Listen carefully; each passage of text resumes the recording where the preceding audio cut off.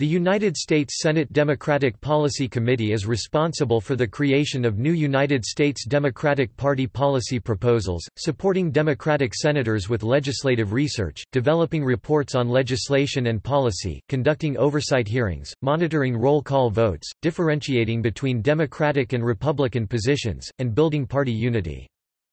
The committee was established in 1947, by an act signed by President Harry S. Truman, alongside its Republican counterpart. From 1947 to 2000, the Democratic leader was also the Policy Committee chairman.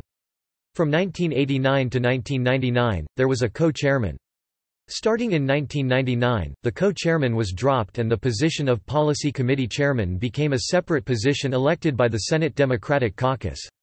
The floor leader served as committee chair until 1989, when one of the co-chairs remained leader Mitchell through 1995 and then Dashley until 1999. The committee chairman is a member of the Democratic Party leadership of the United States Senate.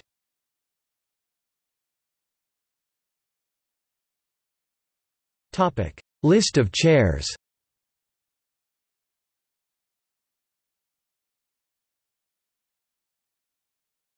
Topic: 113th Congress members.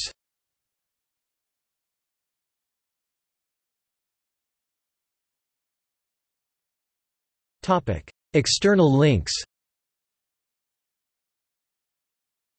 Official Senate Democratic Policy Committee website.